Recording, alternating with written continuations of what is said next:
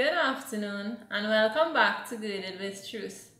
Yesterday we spoke about pursuing and recovering all that God has for us. Today we're getting into perseverance. And what does persevere really mean?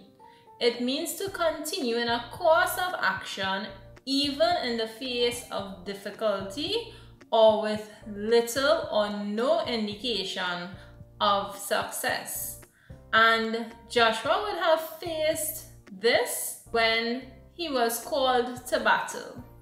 Now the story starts off with 5 kings banding together in order to come up against the Gibeonites, who Joshua had indeed made a league with, and now Joshua was tasked with not just defending them but winning the battle. So we're going to go to Joshua 10:8-14, and it says, "And the Lord said unto Joshua, Fear them not, for I have delivered them into thine hand. There shall not a man of them stand before thee.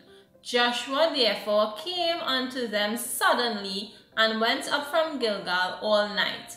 And the Lord discomforted them before Israel, and slew them with a great slaughter at Gibeon, and chased them along the way that goeth up to Beth-horon, and smote them to Azekah and unto Makkedah. And it came to pass, as they fled from before Israel, and were in the going down to Beth-horon, that the Lord cast down great stones from heaven upon them unto Azekah, and they died. They were more which died with hailstones than they whom the children of Israel slew with the sword. Then Joshua spake to the Lord in the day when the Lord delivered up the Amorites before the children of Israel, and he said in the sight of Israel, Sun, stand thou still upon Gibeon, and thou moon in the valley of Ajalon. And the sun stood still, and the moon stayed, until the people had avenged themselves upon their enemies. Is not this written in the book of Joshua? So the sun stood still in the midst of heaven, and hasted not to go down about a whole day.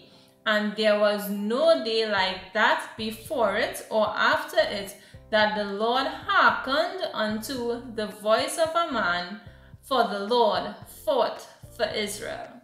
So today, God is talking to us about perseverance. Now 5 kings banding together, bringing their mighty men of valor to fight with Joshua and the Gibeonites, and by extension the Israelites, is to say that it was a big war. There were plenty men. Joshua brought men of valor with him, and they fought with the 5 kings and their tribes. But they were not able to kill all of them. And the scripture goes on to say that more people died from hailstones than by the hand of Joshua and the Israelites. So it means to say, as the scripture said, God is fighting for Israel. It means to say that God was fighting for them so much that he actually took out the majority of the people. And it said that Joshua traveled from Gilgal all night. So he was walking all night, and then he came upon the men suddenly, and he started to fight. So he didn't rest, he just pursued. God told him to go ahead, he went ahead. He even commanded the sun and the moon to stand still until the battle was over. God was fighting for him with the hailstones, and God made the sun and the moon to stand still. And it said that God said unto Joshua, "Do not fear, because the victory is his." And then Joshua said through God to the sun and moon, "Stand still." So Joshua was persevering in the face of this difficulty, in the face of little to no indication of success. 5 kings and their tribes stood against Joshua, and because God said to Joshua, he has the victory, Joshua persevered. He did not look at the numbers he was facing. He did not look at who was in the war. He did not look at their qualifications, their skills, anything. He looked at his God and he persevered and he won the war. Coming down to the end of the scripture, it said that he killed the 5 kings. So he persevered and he won the war. And it said that there was no day like this before it or after it where the sun and the moon stood still because God hearkened unto the voice of a man. How wonderful it must have been when Joshua spoke to God and said, sun, stand still, moon, stand still, and everything stopped at the word of Joshua because God was fighting for him. God was fighting for Israel. He received an instruction and he went forth. He persevered. He did not study the opposition, what they looked like, how big they were, the giants. He did not consider any of those things.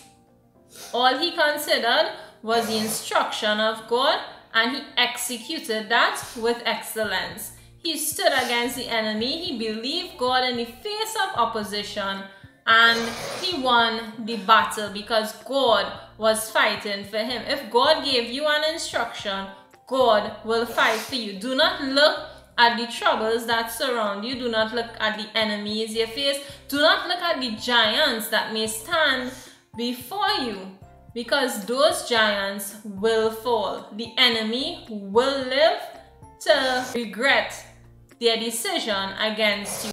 You will have the victory. So do not be afraid. Stand like Joshua. Speak to your situation and God will hearken unto you. Thank you so much for listening. Have a wonderful afternoon. Bye.